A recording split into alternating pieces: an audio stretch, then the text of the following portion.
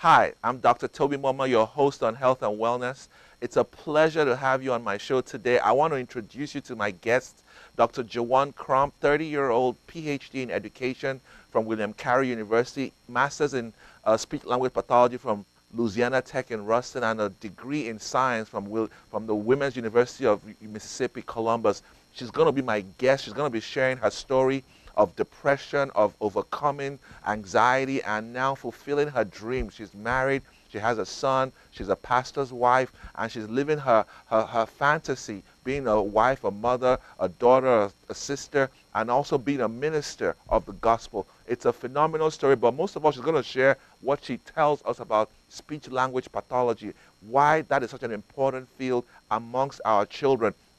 She works in the Jackson Public School District and is going to be educating us on what to do to help our kids. You don't want to miss it. Look forward to seeing you. Jesus is Lord. God bless you.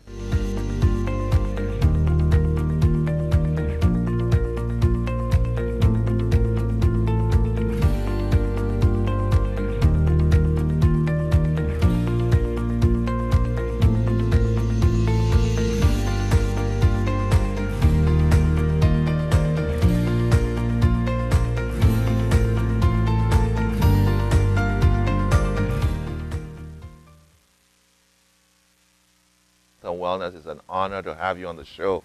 What a pleasure, what a delight. Check us out on faithandpower.online, our website, and also write to us at P.O. Box 550, West Monroe 71294. Looking forward to hearing from you. For the last few weeks, we've had a guest on our show, Dr. Jawan Crump. She's EDD from William Carey Educational, Doctorate in Education, Speech Language Pathology from Louisiana Tech, and also has a degree in science from Mississippi Women's University. So it's an honor to share the platform with Dr. Crump. Dr. Crump, thank you for coming. I'm going to give you an elbow bump. And she's a woman of multiple parts, and she's just recently become a pastor's wife. Her husband took up a church in Jackson, Mississippi, and she's recently become a leader in the women's area as a pastor's wife. Apart from that, she's a daughter, she's a sister, she's a mother to her one-year-old son. And she's also a speech language pathologist, like you've heard over the last two shows. So I wanted to delve a bit into this unique individual called Jawan Crump. So you grew up as the oldest child. 8 years later, your mom had another child. That was was it a surprise or just waiting 8 years was just a part of the plan? It was begging. It came with begging. Okay. Yes. I don't know. I think it was definitely planned. Tell me a bit about your dad, because it's your dad. You said your dad was a Catholic, Yes. and your mom was a Baptist, and Yes. they seem to have stayed together for the last 30 years. So Yes. they made it work. They did. Dad, born and raised Catholic. Mom, born and raised Baptist.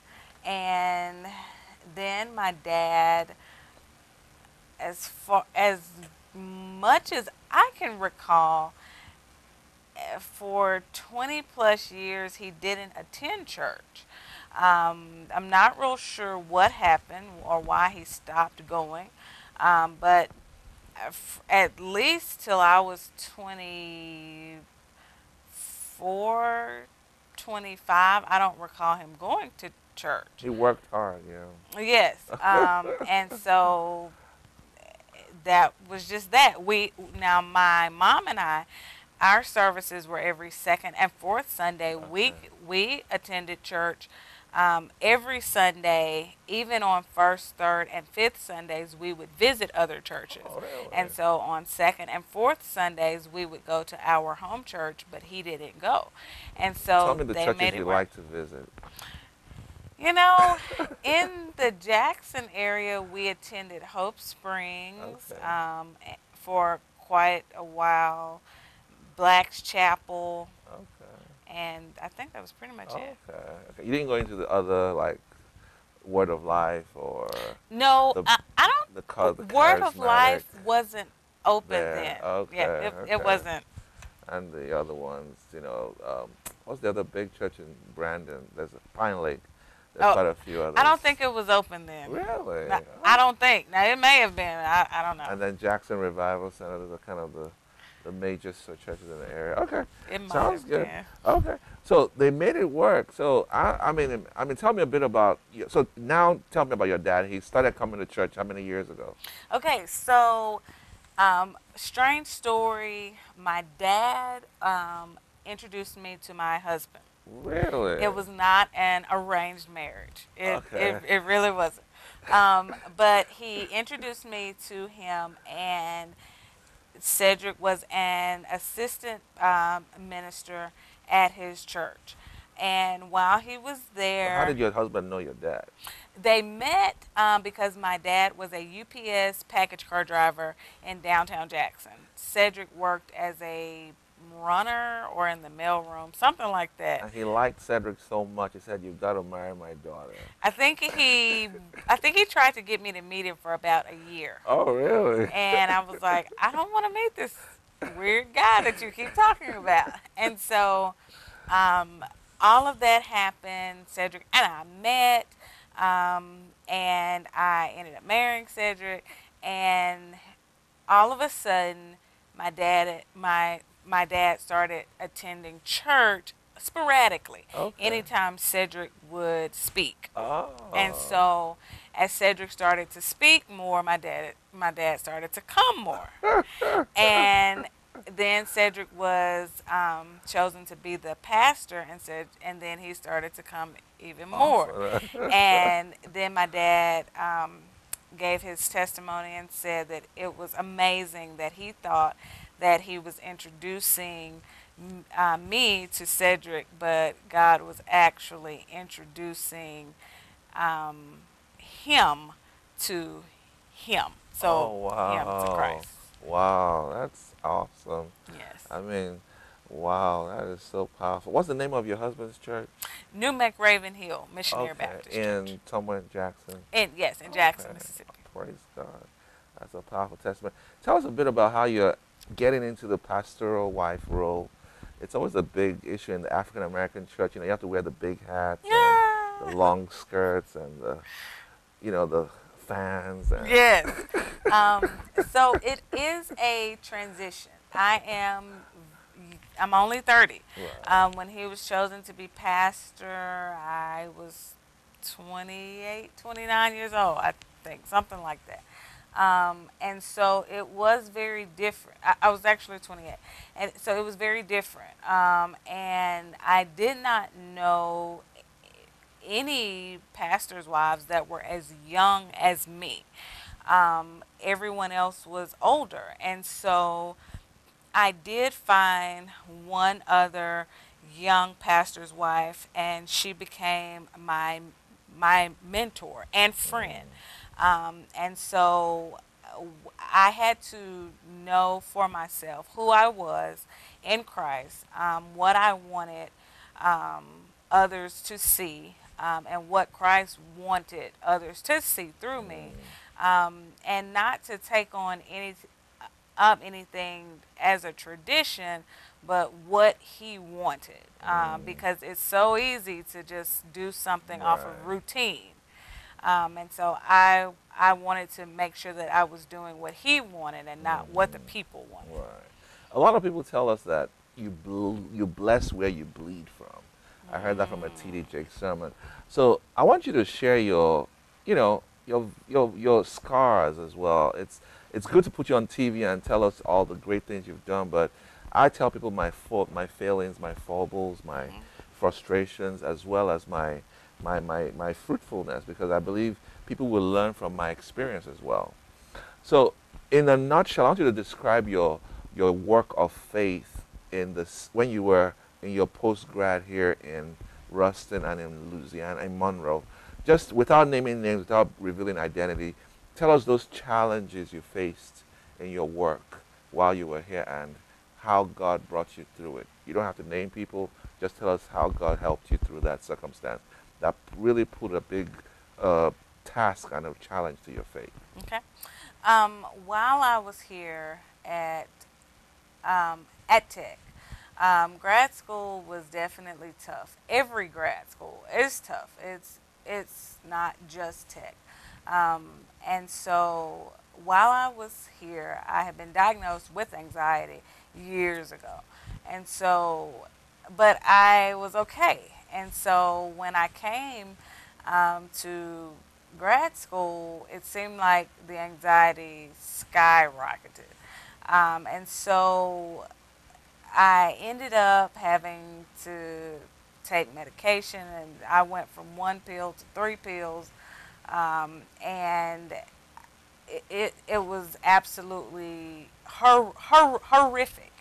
I thought that people that I was confiding in were going to be helpful, and they were going to be Christian like, and they ended up playing on me, and even preying on those things. And there were just small things that I thought I would be able to tell them that they took and they ran with, and I was able, luckily, to have two very good friends, and then um, people at the church that were able to pray me through and literally pull me out of those tough situations. And there were moments that I literally felt like suicide was the only way out.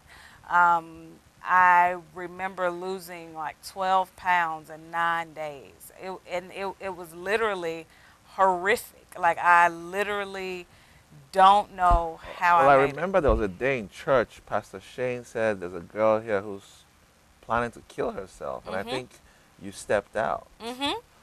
You know, that was I think it was a Wednesday or a Sunday evening. Mhm. I think it was a Wednesday night. Right, and that was one of the first times I met you. So Mhm. that was how deep in the doldrums you were Mhm. of depression. And I was literally coming to every. I would leave home, and I would come to service because that was the only bit of peace that I could find. Like, my mind would just race and race and race and race until I stepped into the doors of the church, and it was Wow. like, this is where peace is, Wow. and I literally never wanted to leave. Wow. That's and God helped you. You came through. You graduated, and you went back. And 7 years, 8 years later, you're married. I mean, what would you say to those girls today, as a Christian, as a pastor's wife, as a young person?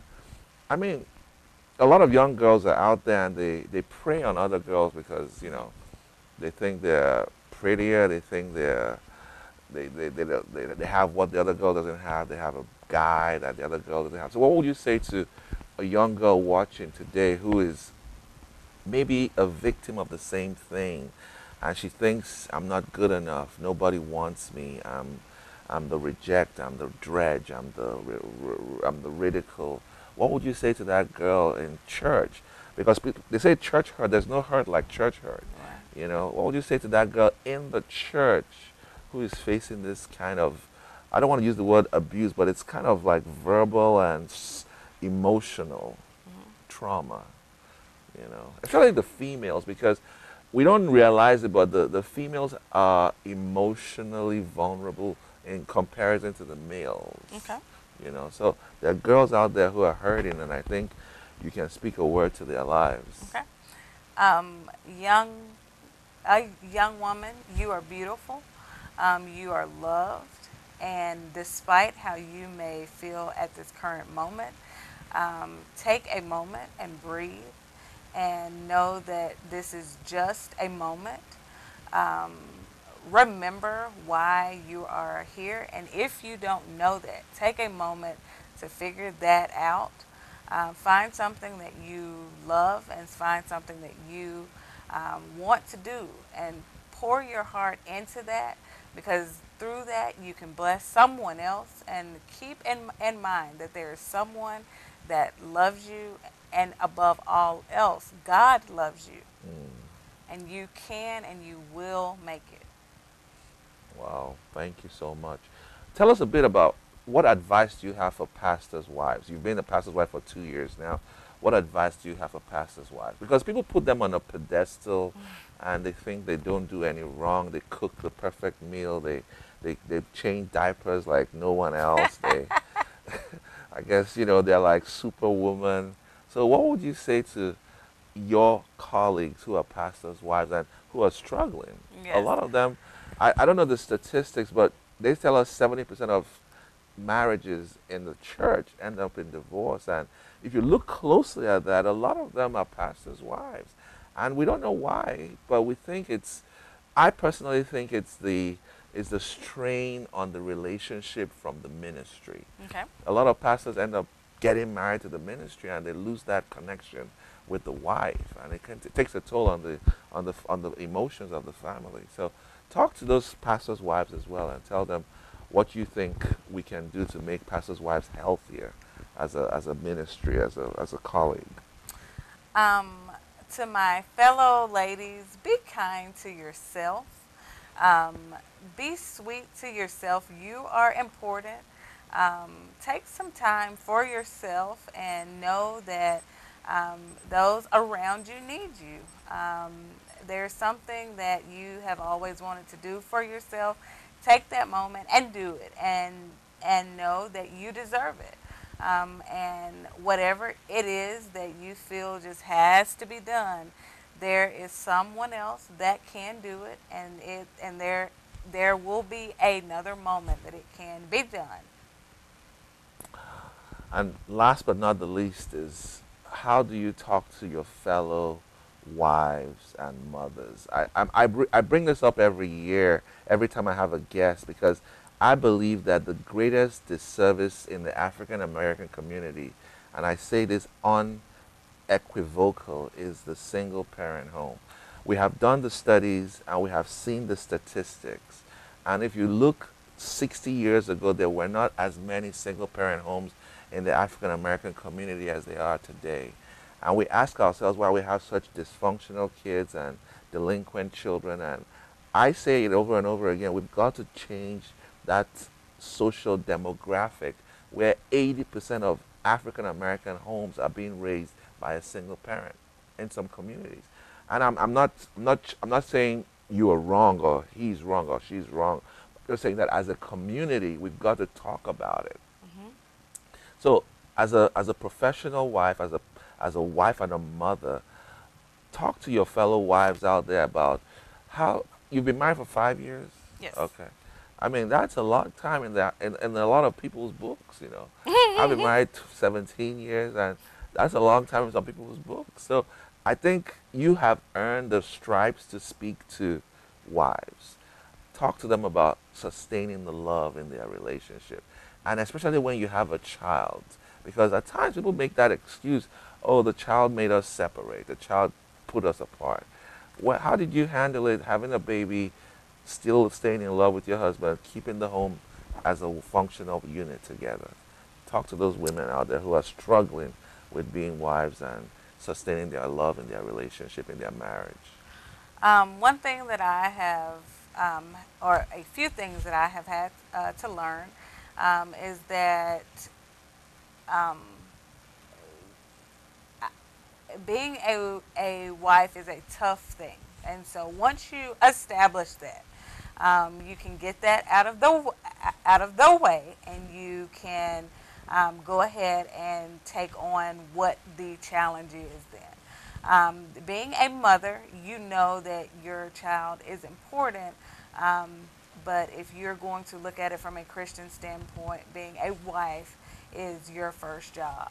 And so, with that, you have to remember that you're going to have to um, forgive. You're going to have to be quiet. Sometimes you're going to have to say some things. You're going to have to be there for him, and there will be moments when things won't be easy. There will be moments when you will remember why you fell in love with him. But just know that it is work. It is a job. You don't love your job every day, but you don't jump up and quit it every day. So you have to be willing to put in work, and you have to be willing to learn something new. He is changing, you are changing. So you have to be willing to change with him. And just as he has to be willing to do that same thing. And if you guys need to spend some time, dinners, movies, dates, find some time for that. Do something special for him. Find out you guys love language. Do something for that person that is special for them. Oh, wow, that's fantastic. Tell us about your miracle son. I don't want to bust the Ah, bubble, but I think it's a testimony that will bless other people who are listening. Joanne has a miracle son, and I just think it's a testimony that put a smile on my face when I heard it, and I think it will put a smile on anyone's face. So just share your story. okay. Got married, worked hard to get a son. For some reason, it wasn't happening. Then we found out that I had a pituitary mass, and that was seemingly devastating. And we thought that we had fixed that. Um, then after that was fixed, it seemed like it still wasn't happening. And then we found out that my fallopian tubes were blocked. And then it seemed like the very essence of what every little girl dreams of being a mommy, had been snatched from me. And so at that point, I knew what Hannah felt like when she literally wept and wept and wept, and her husband asked her, "Well, am I not enough?" And Wow. she was like, "Well, I mean, you can't give me what I am begging for." And so at that point, I understood. And so I remember begging and praying, God, please. And so um, God did it in the way that He felt, um, was what He wanted to do. Cedric and I did go through IVF to get Jackson, and it did work on our first try. And I consider that a A miracle miracle. in That's itself, right. because that doesn't always happen. And it didn't have to happen, and IVF doesn't push God's hand. Right. And so we have Jackson. He is a 1 year old little miracle, and he is smarter than Cedric and I both. And he keeps us on our toes, and we're absolutely grateful for him. So tell me, what would you want Cedric, what would you want Jackson to have? And I'm pushing this out there that you didn't have growing up. What would you pray to God that Jackson has in the next 30 years of his life that you felt you didn't have, that you would really want him to have the benefit of? Because you had a great life. You grew up with two parents. A lot of kids don't grow up with two parents. You had a sibling who still talks to you and doesn't try to outshine you, I think. And um, so you grew up with most of the niceties. I mean, your dad and mom, you both had professional careers. mhm, I guess you had enough to eat and mhm. you had a roof over your head. But think about Jackson in 30 years. What are your dreams for him, and how much more would you want him to accomplish and Um, to aim for than you had? it's interesting that you asked me that, because I see a therapist, and I actually told her this. I want Jackson to have seen more of the world than I have. Unfortunately, I have really only seen the southern states. Okay. And I've been to California and Michigan. Oh, that's not bad. And it's like, oh, but what about the rest of the world? And so I really want him to see more of the world, so that he can understand cultures and people, so that he can Right. be a global thinker. That's a great answer. So, Dr. Crump has been my guest for the last 3 weeks. She's a She's a talker, as you can imagine. She can talk till the cows come home. And it's been a joy having her on the show and reconnecting with her after so many years and seeing the great work God has done in her life. It's a delight. I mean, this was a girl who, when Pastor Shane said there's a young girl who wants to kill herself, literally came out in a church of 2,000 people and stepped out, and the whole church prayed for her. She was in the battle of her mind. She was fighting a demonic spirit, and she's still fighting every day, but God is giving her the victory. God has sent a support partner who prays with her. God has sent her a family, a support system. And one of the things I remember about you was you told me you were going to see your parents and they met you in Vicksburg. Mm-hmm. And I was like, that is such a close family, because they had to travel 1 hour Mm-hmm. and you had to travel 1 hour. Mm-hmm. And it doesn't sound like a lot, but when you told me that in 2000 and maybe it was 2013 or so, Mm-hmm. or 12, I was like, that is a close family. Mm-hmm. For both of you to literally sacrifice to come and meet somewhere that was convenient, it told me that your dad and mom cared about you. So that was my first insight, my first pigeonhole into your family. And I said, this is a special family. And I've not met your mom or dad, but I think they raised a gem. I think they made somebody worthy of emulation for the African American community.